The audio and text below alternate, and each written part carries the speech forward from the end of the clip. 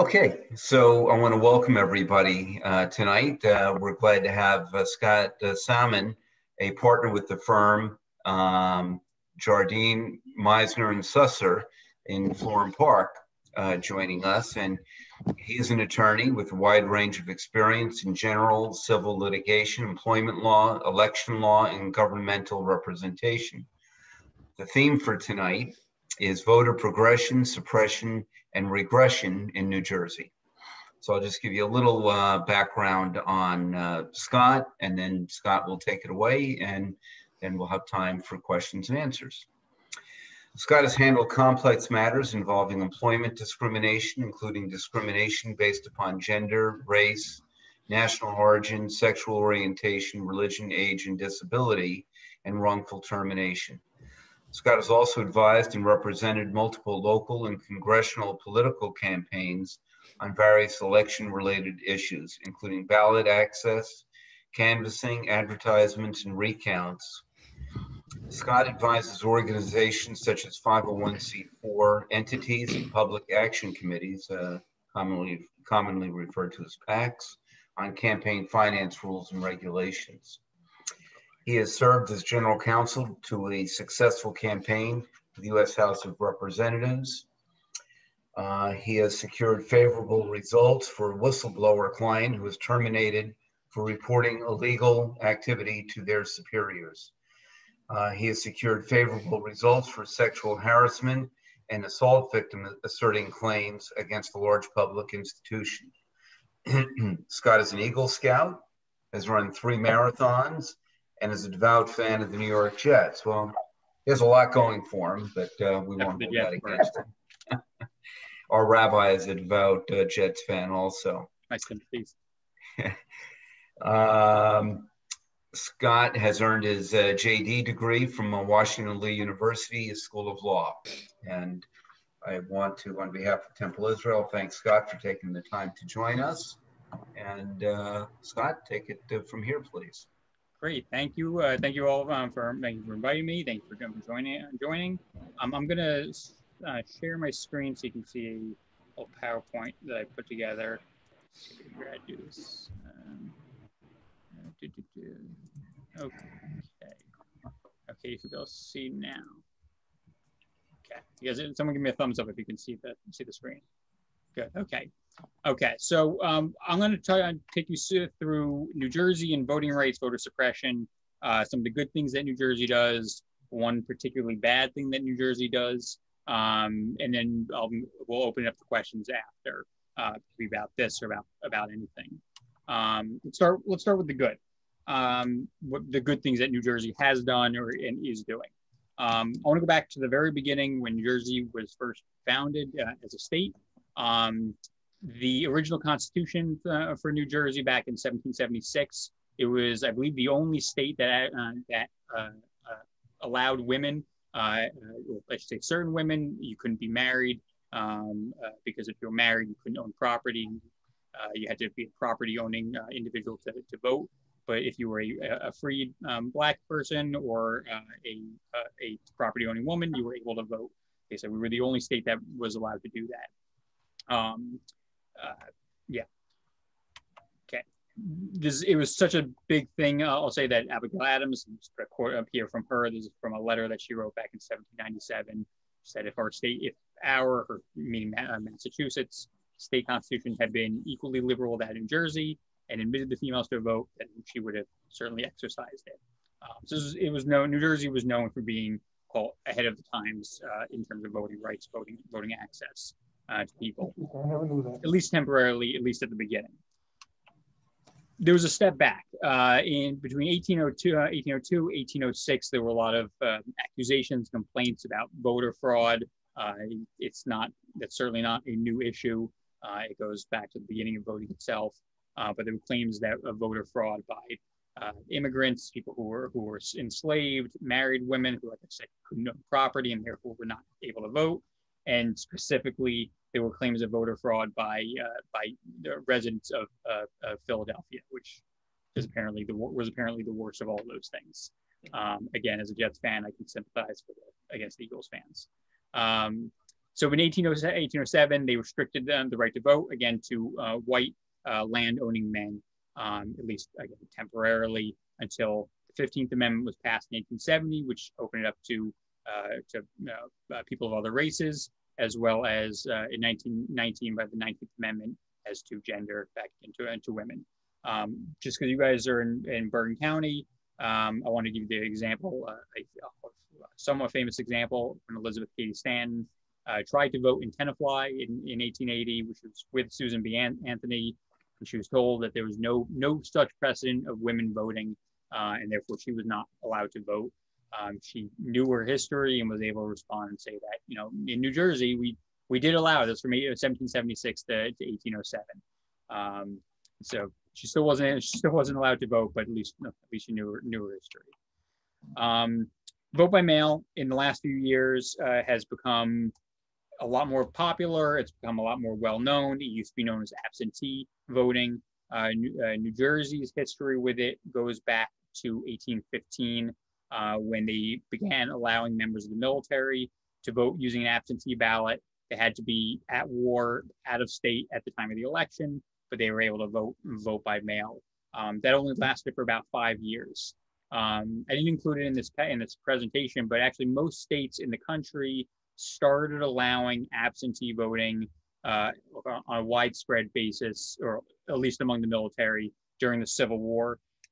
New Jersey was not one of those states because at the time, New Jersey was a Democratic state, and the Democrats didn't want Abraham Lincoln to get as many votes, and so they weren't supportive of absentee voting at that point.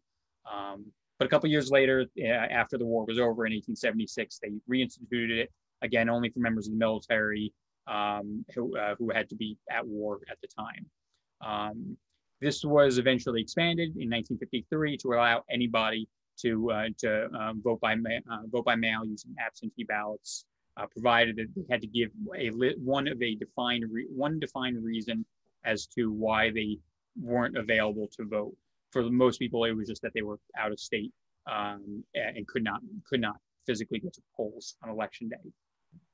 In 2009, only just a couple of years ago, New Jersey completely overhauled the law, and they changed the term from absentee voting to voting by mail, which the key difference between them is you don't have to be absent to use a mail-in ballot now. You don't have to give any reason. You can be at home and be able to go to the polls if you want to, but you just choose not to, and that's good enough to get a mail-in ballot now. Most recently, this has been expanded even further. So any voter can request a mail-in ballot, and that they will now be automatically sent to them indefinitely for as long as you want for every election going forward until you tell your county board of elections otherwise.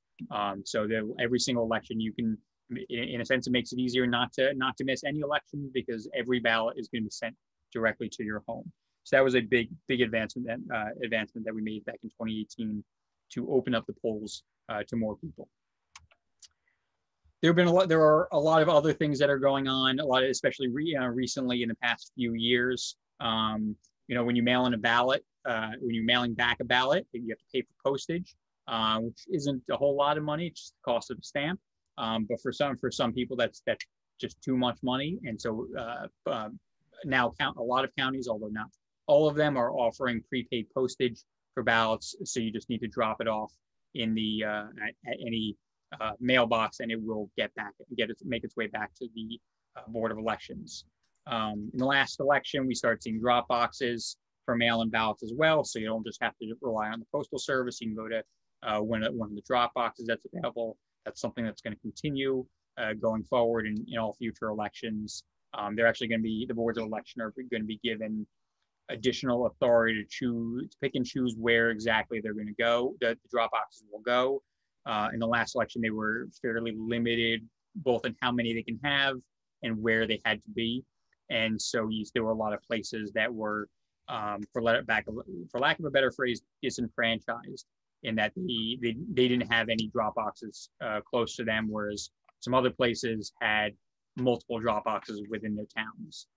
So those will be spread out better going forward. We're also going to see more or I should say increased access to early voting using voting machines, starting in this upcoming election in November. Previously, if you want to vote early, your only option was to vote by mail. You could go to a board or go to the county clerk and pick up a mail-in ballot, fill it out there, and just go down to the Board of Elections and hand it over to them. Now they're going to be expanding access in the weeks leading up to Election Day. Through, at certain times, certain locations, you're going to be able to go and cast a vote on an actual voting machine before Election Day if you want to do that. So this is going to be the first year that New Jersey is going to see that.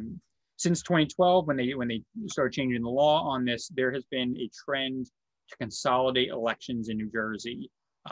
Previously, and still in a few places, I think we're down to about 12 now, 12 towns. They have school board elections in April, municipal elections in May, they have the primary in June, and they have the general election in November. Ridgewood, which you guys are from, at least the synagogue is, was one of those towns. I represented a group.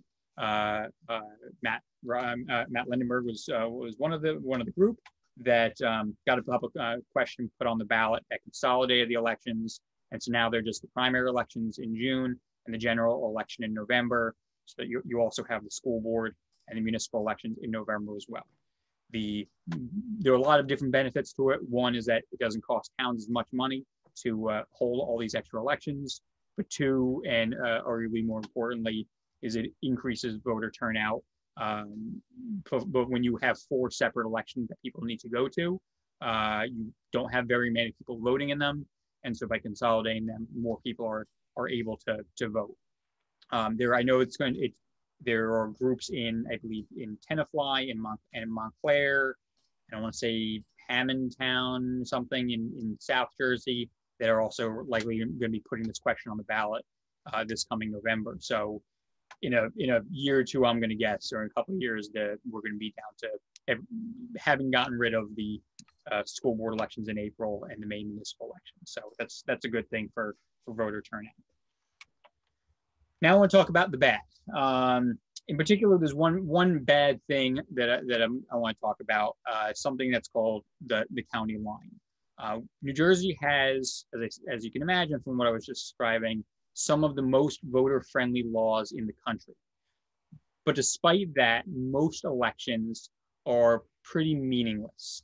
They're meaningless in the sense of you don't have a real choice. You may have noticed this when you go to vote in let's say a primary election, and there's only one person to vote for. Or if you're voting for, let's say, your county commissioners, there are 3 seats that are open and 3 candidates. Same with school board races.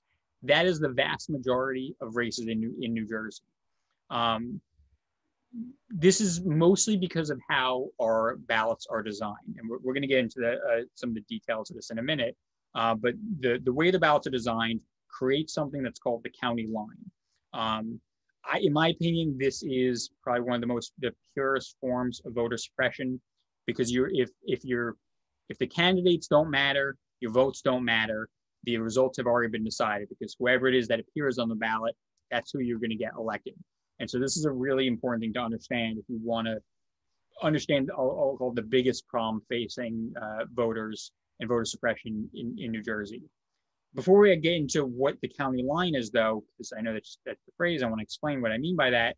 Before I get into that, I want to go back into history a little bit and explain how we got to this, because it's critical to understanding how we got here to understand what the situation is now.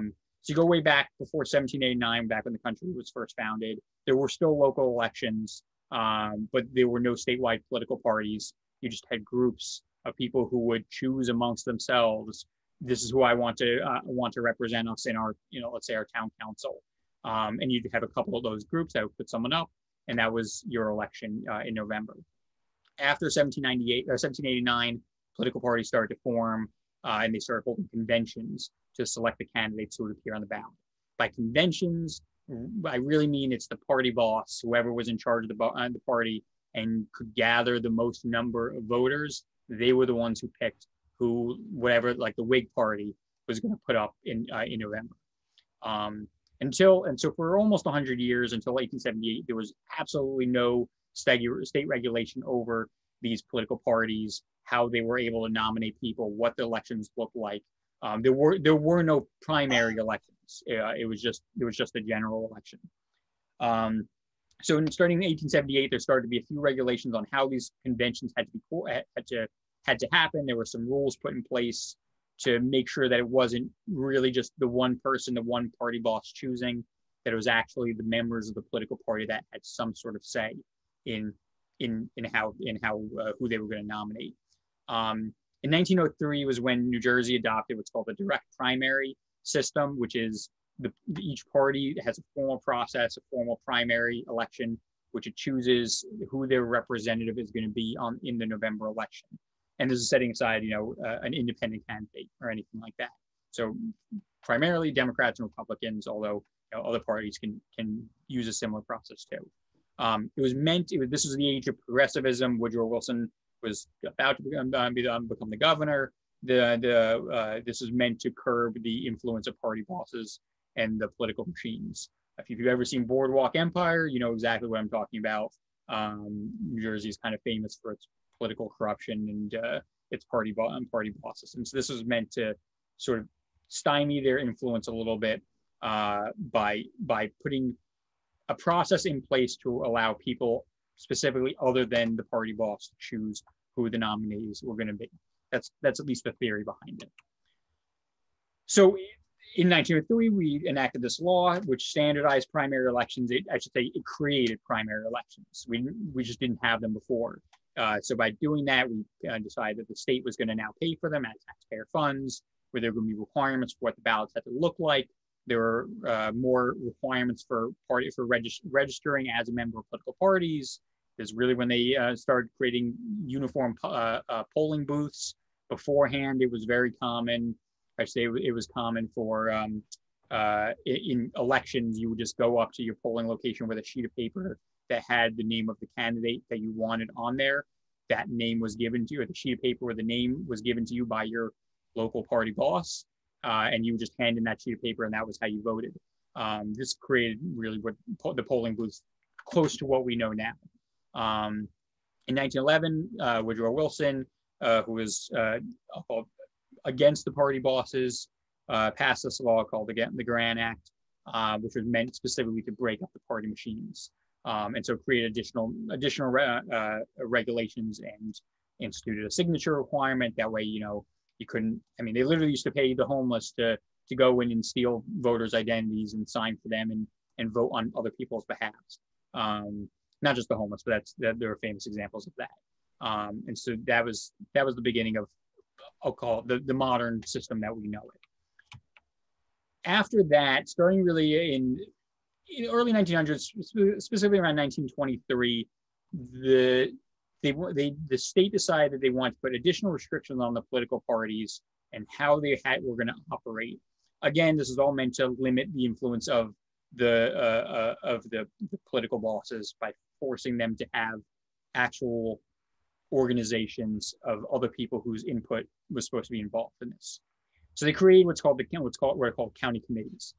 County committees are then subdivided into municipal committees. As you can imagine, each municipality has its own municipal committee. Both Democrats and Republicans each have their own. The county committees and the municipal committees are comprised of what are called county committee members, which is the lowest form of elected office in New Jersey. There are two from every election district in the state.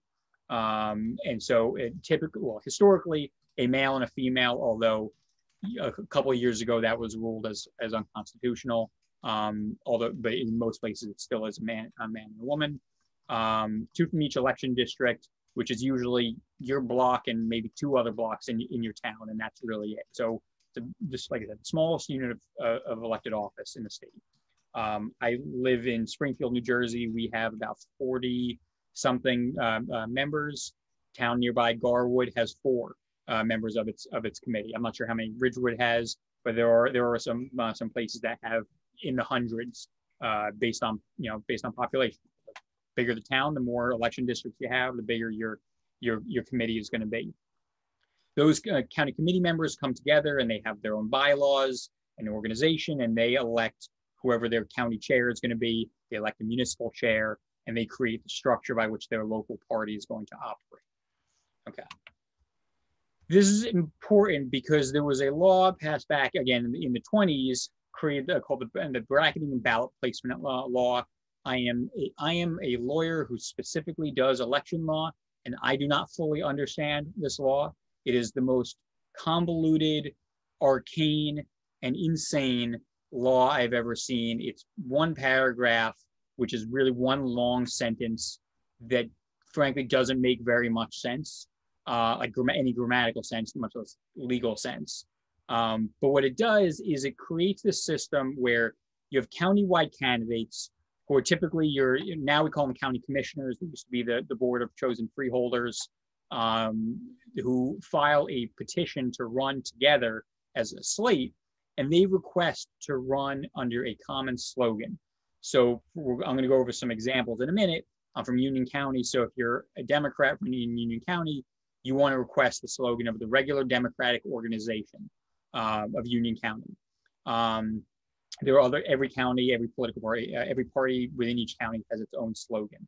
And you can request to all have the same slogan.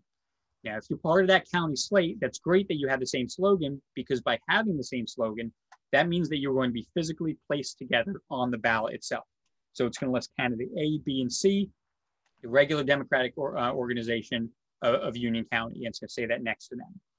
Any other candidates, so whether you're running for governor, state senator, president, local municipal office, if you want to run on the same ticket with those people, you would then have to request to have the same slogan as those candidates. And if you have that same slogan, you will again be physically placed, your name will be placed alongside those other names. If you request that to use that same slogan, the county clerk then goes to that joint ticket and says, hey, Scott Salmon wants to run on your ticket with you and use the same slogan. Does he have your permission to do so? Under this law, that request specifically goes to the campaign manager of that county-wide slate. So it's for all intents and purposes, it's the campaign manager that's chosen by the county party to represent the county's candidates. So it's the county committee that's deciding who gets the county slogan, or what's called the county line. The benefit of being on the county line is you get preferential, again, under this law, you get preferential treatment on the ballot, which means your name gets placed first. If you have any other slogan or don't have a slogan that's not the county's slogan, you get placed in what's called ballot Siberia, which we're going to talk about in a second. But it means that you get placed far away from everyone else. So you may see Joe Biden or Donald Trump at the top of a line, and then a bunch of other candidates. So you may see Phil Murphy or someone else, and then you see all the other candidates, and then you'll see someone else, some other random name on the opposite side of the ballot by themselves. That's the candidate who does not have the line or the endorsement of the local party. We are the only state in the country that has this system. And so I want to give you some examples of what I mean by this, just so you can visually see this, because it's a little hard to understand. I just grabbed a random sample ballot from Bergen County from this past election that happened last month. This is from Maywood. I'm not even sure where in Bergen County Maywood is. But this is what a primary ballot there looked like. If you guys voted, you would have seen in election, whether you were in Maywood or not, you probably saw something similar. And so you can see here, let's say on the Democratic side, you can see the reason it's called the county line is because there is literally a line of candidates. In this case, column 1, because they get preferential treatment, and so they go farthest to the left. In the Republican side, it's a little bit complicated, a little too complicated to explain why the Republican line was in column B, or the second column here. But for all intents and purposes, when you look at this ballot, let's say you're a Republican and you were going to vote, I would bet all the money in my pocket that you don't see Brian Levine's name on there sitting in column 1. You're going to look at Jack Ciattarelli and his line of candidates. Or if you're a Democrat, you're not going to see Sandra Greenberg In column 2, you're going to see Phil Murphy and his line of candidates. This is by design. It's specifically meant because that is visually where you are going to look. That's just how the human eyes work. The worst case scenario is that you are Harry Shortway, who got stuck in column 5 by himself. Again, what's called ballot Siberia. Almost certainly you're never going to see Harry's name unless you're looking for it.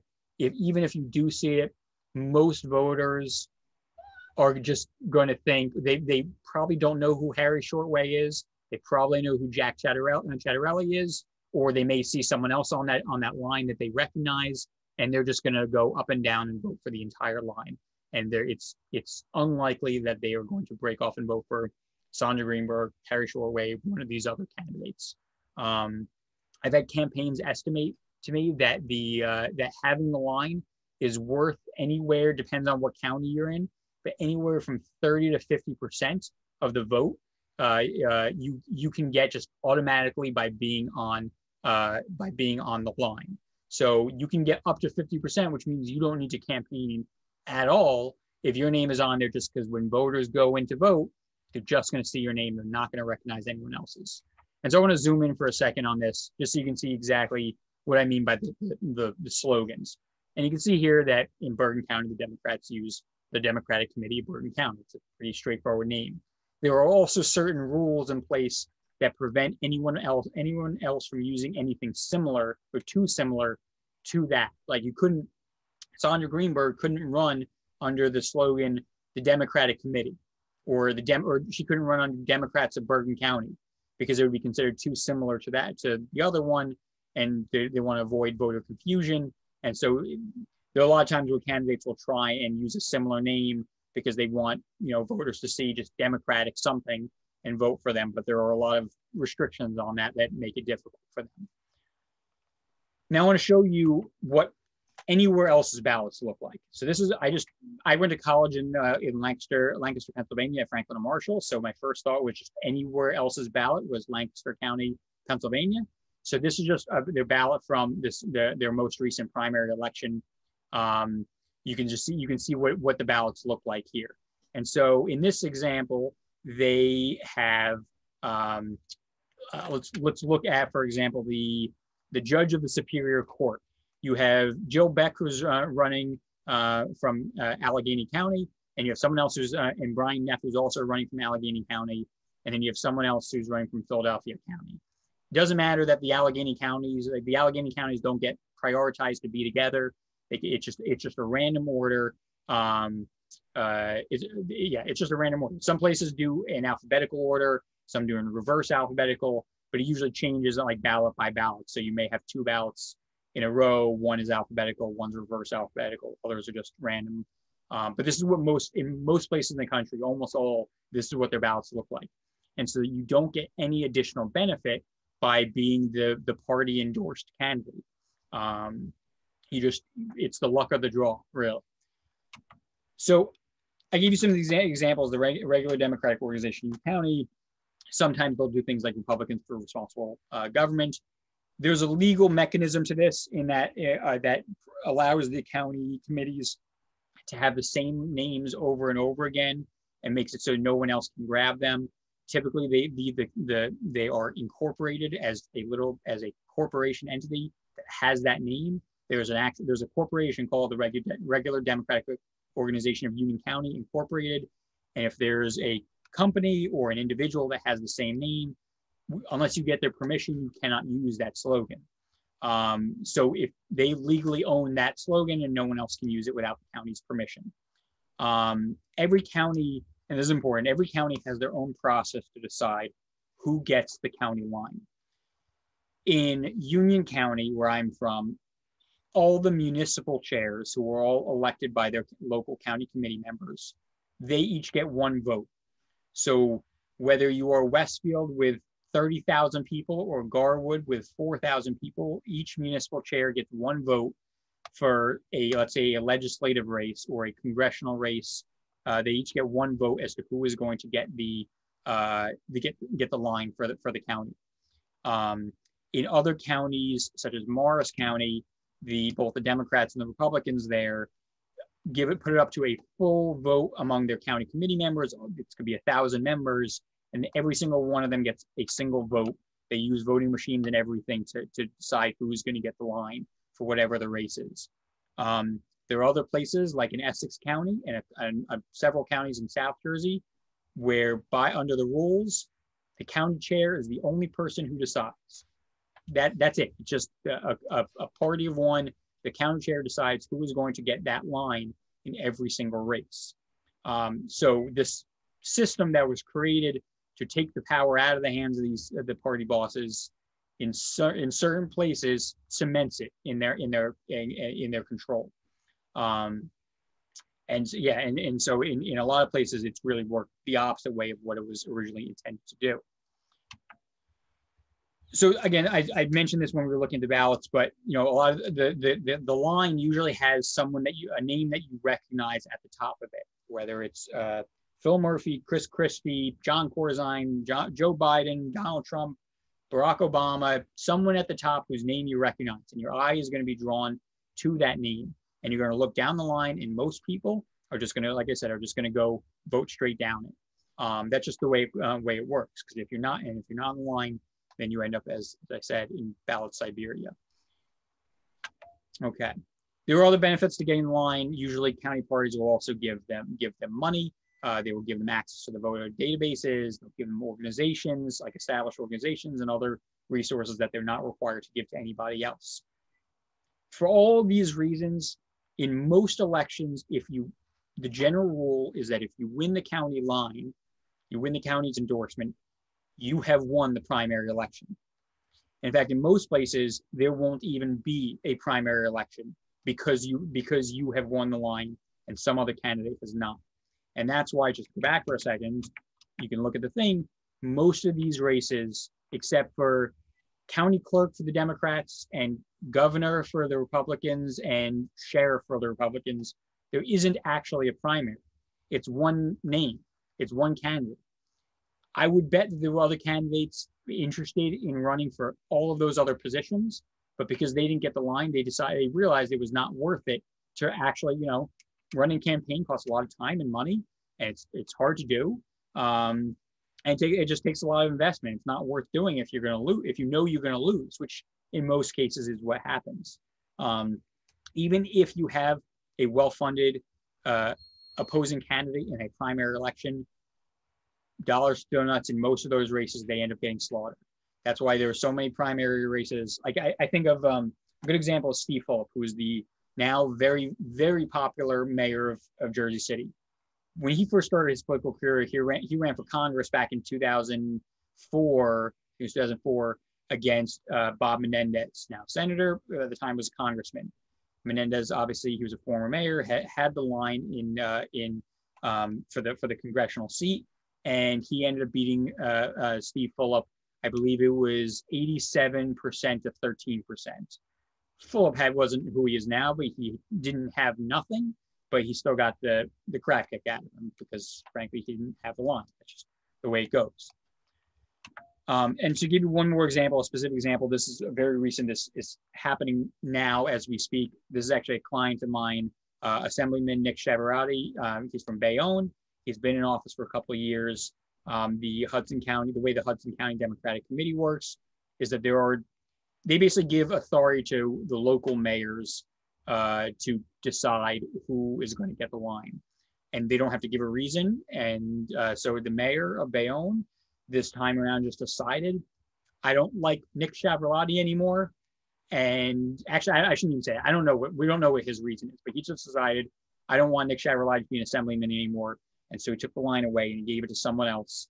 And that was it. Nick he got collected signatures just in case something changed, collected his signatures for his petition to be put on the ballot. But when the time came, he decided, it's not worth it. Despite being an assemblyman, despite having access to a lot of money and having good name recognition, I'm not going to beat the line. I'm not going to run. I'm not going to waste my time or anyone else's. And so he dropped out of the race. And so that election, I mean, the primary happened in June, but in Bayonne, the Democrats are going to win. So Willie Sampson, who's the candidate that they picked, is going to be the next assemblyman from there. Just because one guy who's elected, although he's not elected to the county, even to the county committee, decided he didn't want this assemblyman anymore. So I can't leave on quite so depressing of a note. So I want to talk just very briefly about how this system gets fixed. It's not going to be easy. I'll say we have to fix it. It's something that has to be fixed. It really, all the political power in New Jersey goes back to the line and goes back to the party bosses who control the line. If you randomize the ballot placement, it takes away that power entirely because it puts all primary challengers on equal footing. You don't get any benefit by being the favorite of one guy. You have to be the favorite of the voters. It incentivizes. We see this in other towns and other races. You saw it on that ballot from Lancaster. We see more competitive primaries. Well, I should say we see competitive primaries plus more competitive primaries. It incentivizes better and more people to run for office, knowing that they have a fair shot at actually winning, whether they have $1 to their name or $1 million to their name. And that means that we get better elected officials as a result of that. There is right now ongoing a federal lawsuit against the state of New Jersey and the different county parties to get rid of the line, basically saying that it's a violation of a lot of different federal laws, including the right to free speech, the right of free association, the rights of voters, and so that lawsuit's ongoing. It started off, frankly, with not very good chance of succeeding, but since it was first filed, the Nick Schiavolotti example happened, and there have been a bunch of other examples throughout the state of the party bosses exerting their influence and sort of dictating the results. And so those are all become exhibits in the lawsuit, and it's the chances of it have gotten significantly better. That's ongoing right now. I'm not involved in the case, although I'm obviously watching it, but that's ongoing. There are efforts to lobby the state legislature to change the ballot design, just like there were back in the early 1900s, and so that's ongoing too. So I know you guys had Josh Gottheimer speak. I guess it was last week. I would imagine you will have other elected officials speak. This is definitely something that you should ask them all about. It's a good question to them whether or not they're going to support this or not. It obviously benefits them, but a lot, you'd be surprised at how many elected officials are confident that they will still be able to win and do want to make it a fair system for others. And so there are a lot of quiet supporters out there. I believe Loretta Weinberg is who I think represents you guys, is one of the biggest supporters of it. So I do think it is a matter of time before it happens, but it's something that needs active lobbying. And so I just want to leave you with the thought that a government is not necessarily democratic just because you have voting. If you don't have a meaningful choice, it's not much of a democracy. And so that's, I think, what the heart of voter suppression is. The voter suppression takes a lot of forms, whether it's physically denying individuals access to the ballot, to the machines, but I think at a more fundamental level, it comes to their vote not mattering anyway. And so New Jersey has one of the worst systems for this, and that's why I wanted to discuss it with you guys tonight. And so with that, I want to open up to questions. It could be about this. It could be about anything you guys want, whether it's New Jersey, state, or federal. You want to talk about voter suppression, whatever it is you guys want to do, we can talk about it. So with that, I'm going to stop the screen share so you guys can just see me, and I'll open it up. Great, Scott. Thank you. I'll just jump in here for a quick second. If anybody's got any questions, Scott had a lot of detail that maybe many of us were unaware of, but feel free to raise your hand and I'll call on you to keep it organized, or send me a text, a chat with your question, and I'll read it out for Scott to address. But thanks a lot, Scott. That was well prepared, and you obviously are well informed on what's going on in the granular detail that I think many of us may not be aware of. Well, how many what you guys got? Stacy, and then you have to unmute too. Hi. I was wondering, what do you think of the ranked choice voting that they're doing in New York City right now? It seems to me that it is a fairer system I'd like your opinion of it. And I'd also like to know, how did they pass it? Did they have a Democratic majority in the state, or who passed it? You mean ranked choice voting? Yes. Yeah. So New York is not the first. Actually, New York City is not the first place to do this. I believe they use it in Maine, and I think some places in Colorado use it. There are a couple places that have done it. It's much more common in other countries than it is in the United States. Ranked choice voting. So I'm back up for a sec. For those of you who don't know what ranked choice voting is, in the way we vote, you get essentially one choice. So if you have, let's say, 5 people who are running for governor, you choose one because there's only one seat available. With ranked choice voting, you get to rank your choices. You get to say there are 5 candidates. This is the order in which I like them. And so as candidates need to get a majority of the vote to win. And so unless a candidate gets a majority on the first go around, when they first count everyone's first choices, they then bump off everyone's bottom choices. And then if your bottom choice, well, if the person who got bumped off is your top choice, then it goes down to your second choice, and then and so on until someone gets a majority of the vote. It is a very good idea in theory. There are two. Well, New York City is probably one of the last places I would have picked to try it out publicly, because they have one of the worst run boards of election in the entire country. Honestly, one of the worst run boards of election probably in the world. It's just they're just, I don't know how to describe it other than they're a bunch of idiots. They just don't know how to run an election, and it just takes them weeks to do it. Bad at it. I can't say enough of that, how awful New York is. But in any case, it's a good idea in theory. The big problem with it is, one, you need to have a meaningful choice. So you need to have actual choices, which they obviously did in New York in this past one.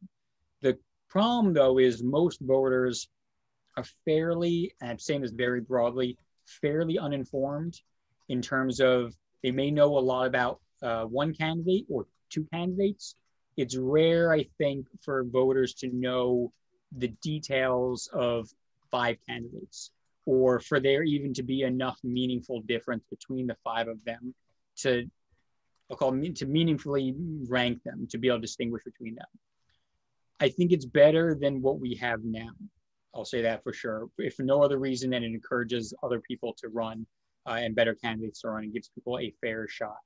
I think if we are going to do that, and there's been a big effort in New Jersey recently to adopt a similar system, it needs to be matched with more voter education. We probably need more to have more taxpayer-funded elections, so more candidates have access to the money to educate voters about their platforms and what they're like. I think it can work, but I don't think it can work if it's done without any other changes to the system. Does that make sense? Yeah. And New York City, to answer the last part of your question, that was done by the council, essentially the city council in New York City, as to adopting it there. But it could be done. It could be done here. Well, I would say it would have to be done by the state legislature in New Jersey. We don't have a separate system like New York City does, where it would have to come from them. Can I ask you one more question? Of course, yeah. Behind you, there's a black and white sketch of a woman. And I was wondering, is that Barbara? Or no, that's Shirley Chisholm. I don't know which section. Shirley Chisholm. Yeah, that's Shirley Chisholm. She's a favorite of mine. But no, yeah. That's the end of my personal questions. Fair enough. What else you guys got? Okay, hang on one second here. Joe, well, okay, Joe's got a question. I don't know which Joe exactly, but Joe, this is Joe Landau. This is Joe Landau. I'm sorry, Joe. No problem.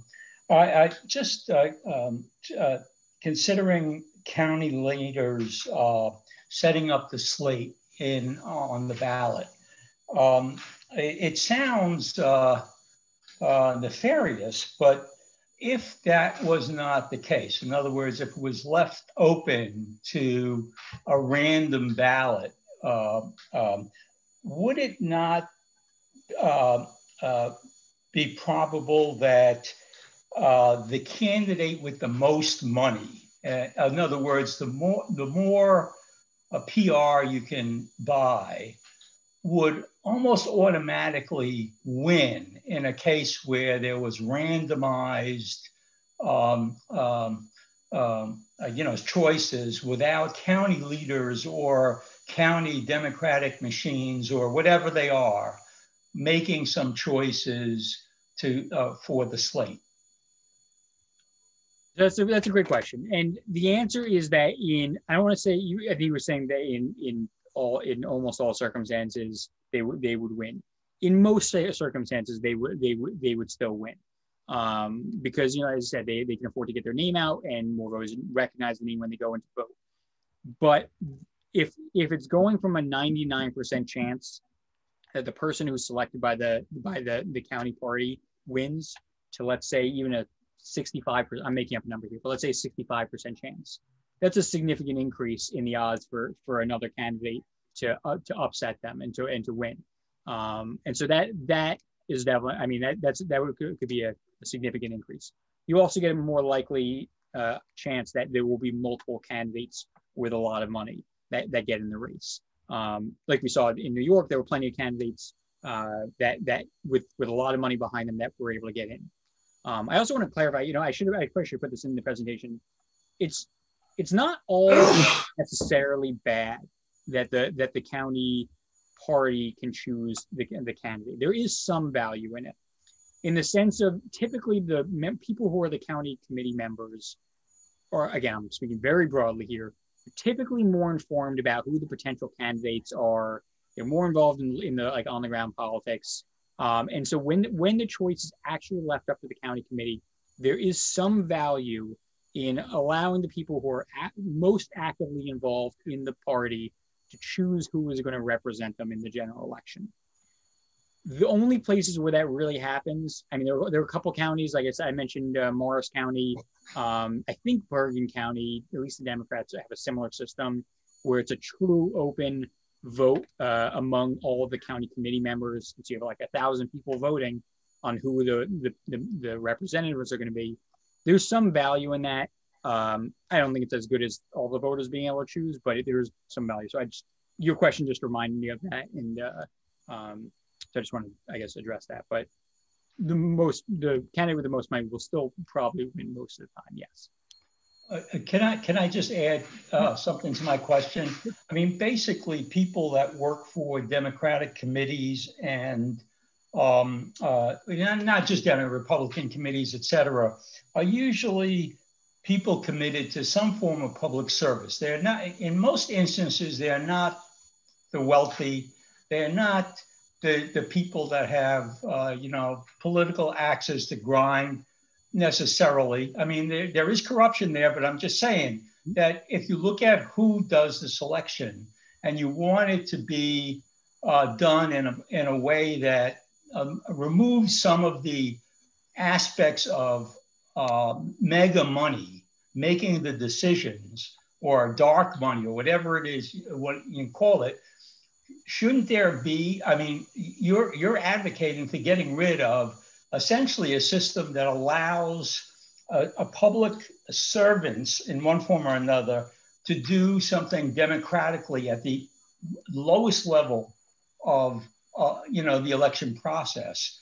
And all I'm saying is there are benefits to this thing and not just negative things related to how those activities happen. Yep, that's fair enough. And I think that's definitely true in the places where those individuals actually have a say. Unfortunately, there are, of the 21 counties, 2 parties on both sides. The majority of them, they don't have a say. But I agree, for those places that do have it, it's better than those other counties.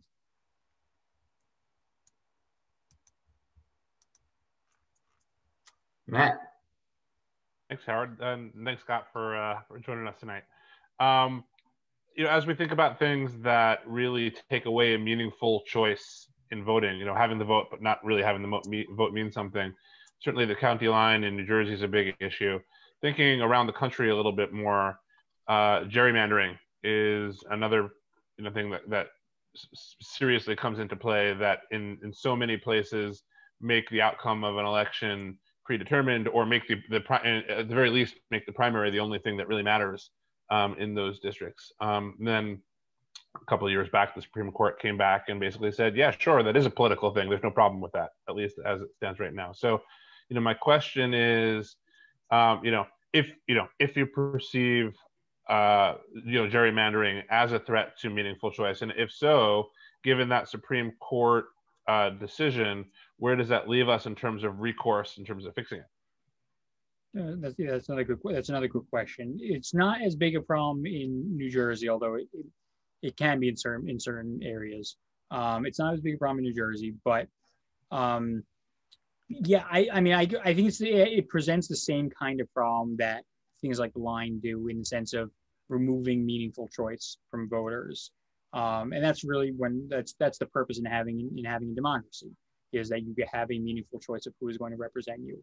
In a lot of places in the country, I would say most places in the country, you don't really have much of a choice, because the Democrats always going to win, or the Republicans always going to win, and wherever it is.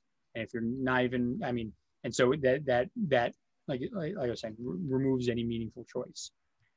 The primary issue with it is that it comes from, because I'll call Congress is deadlocked on this right now, and their ability to provide across the board requirements for how states do this is limited right now.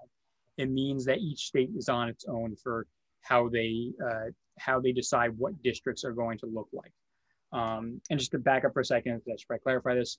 When Matt's referring to gerrymandering, he's referring to how districts are, how election districts are chosen in each state.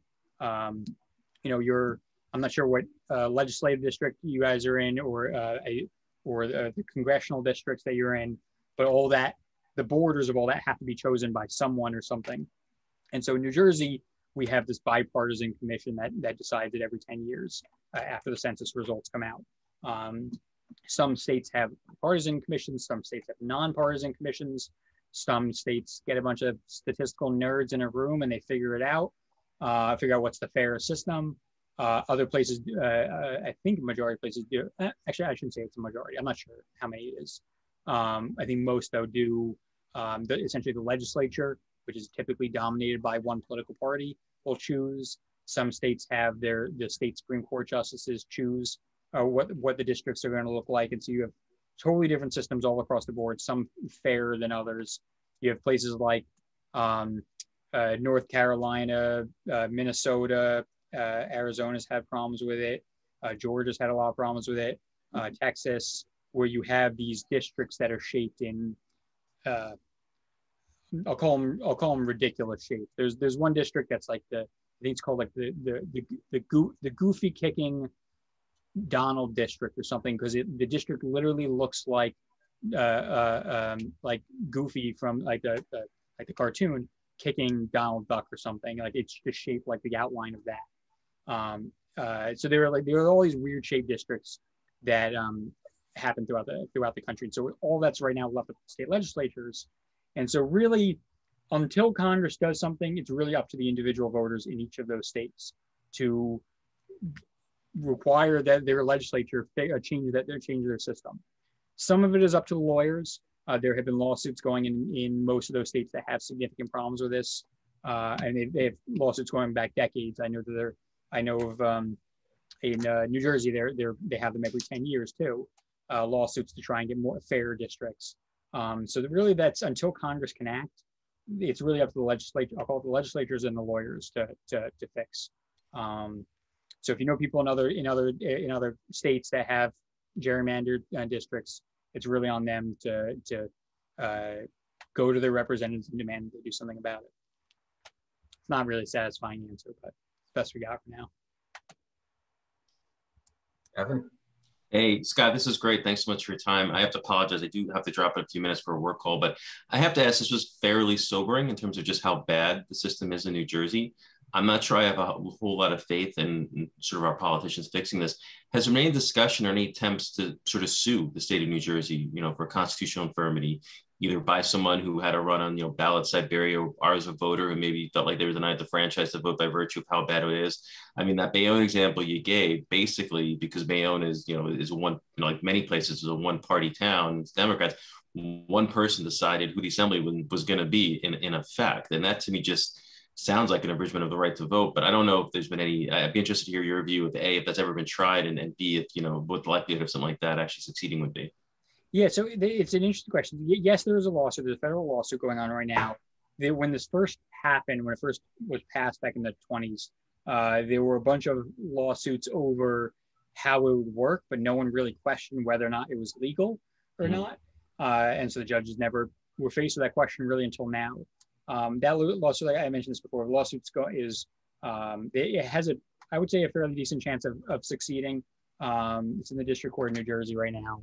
I think we'll probably, in the next year, we'll probably get some sort of answer as to the legality of it. But I don't want to make it sound totally bleak, because there has been I'll say for this past, I think it was 1923 that this law was first passed. So for the first 80 years of it, 90 years even of it, there was really not much of an effort except one-off things to try and fix this. In the last, I'll call it 5 years, there has been significant progress in getting people elected to the legislature who are opposed to the system line. And so there is a growing number of people in the legislature who are working to, lobby others and get rid of it. I do think it is a matter of time before it will eventually be replaced with something else. I really do believe that, just the way New Jersey tends to work with these spurts of, I'll call them progressive changes to make the laws more voter friendly. I think it's a matter of time. I would guess that it happens before the decade is out, but it's not just going to happen just because these kinds of things tend to happen. It's only going to happen because there are actual efforts right now to lobby and get new people in there, because it doesn't always work. Like I said, 99% of the time, the line chooses who's going to be there, but there's still the 1% chance. There's still the 1% of times that it doesn't happen, and so there are people who make it in who are opposed to it. And like I said, I do think it is. If we keep working at it, it is a matter of time before it eventually is eradicated. Hopefully sooner, but with this lawsuit, that's what I'm hoping for. But if not, by the legislature. Is there any opportunity? I was just going to ask: is there any opportunity for citizens to take it into their hands and take it as a petition to a voter question? Sure, there could be a voter-led constitutional amendment to change it, but the requirements to get something, now it's too late to get something on the ballot, on the statewide ballot for November. It's a big process to get something like that put as a constitutional question, but it's absolutely something that voters could do. I don't know that there's been that much discussion of it, but there probably should be. A lot more than 580 signatures. Yes, a lot more than that. Gloria. Yeah, could I ask a question to Scott? I'm not in this district, but something happened between Valerie Huttle and Gordon Johnson. Did you follow that? Yeah. It seemed they both were pretty much equal in their politics. And first, Loretta Weinberger, she didn't want to come out for either one. And then she came out for Gordon. So I'm not sure what they were running for. What, assembly? Or? They were running for the state senate. They were state actually senate. They're running to replace Loretta Weinberg, who's stepping down at the end of this term. Right, for state senate. Right. And so I don't know what happened there. They're pretty much equal. I don't know. I hate to say, do you think it was because he's Black, or, I don't know. They want to have more equality, or, racial equity, or. Yeah, so that's a really good example. So both Valerie Huttle and Gordon Johnson were both assemblymen in the same district. So they were, they worked together. Loretta Weinberg was the state senator. She decided to retire, and so both of them decided that they want to run for her state senate seat. the county party chose Gordon Johnson to run under the county line. And it's actually a really good example because of the power of the line, because Valerie Huddle decided she wanted to run anyway, despite who the county had endorsed, despite not having a line. They both had a lot of money behind them, and we're talking hundreds of thousands of dollars. There were a lot of interest groups that were in the race on both sides. I think they were fairly even in terms of money and endorsements and things like that. And then Gordon Johnson just kicked the crap out of Valerie Huddle on election day, this past primary. Some would argue that they thought that he was a better candidate. I would argue that it was because of the power of the line, that when people went to vote, they saw Phil Murphy, saw Gordon Johnson right beneath him, and they just voted down the line, and they didn't see Valerie Huddle over there. That's my opinion on it. Obviously, other people will have a different opinion, but I think given that they are both fairly well known, they both had a lot of money behind them. The one major difference is one of them had a line and the other didn't. That's why I ascribe it to. But like I said, other people will disagree about that. But that's another good example of the power of the line, even if you do have a lot of money behind you. Oh. Great. Any last questions? Obviously, the people whose video is not on, I can't see if your hand gets raised. Well, great, Scott. This was thought-provoking and informative to us all, and it's hopefully not too depressing. No, probably not. There's always daylight, but fortunately, we have a lot of people that are engaged this way, and thank you for taking the time. And I think we have your contact information, so if another question should come up, maybe we could reach out to you, but we certainly appreciate the whole presentation, and I hope everybody enjoyed it. Thank you. Very, very enlightening. Thank you. Thank you very much. Thank you for having me. I really appreciate it. Great, Scott. Thanks a lot. And this will be on our YouTube channel recorded. Is that okay, Scott? Yeah, it's fine. Okay, just want to make sure. Great. Oops. Okay, everybody. Thanks a lot.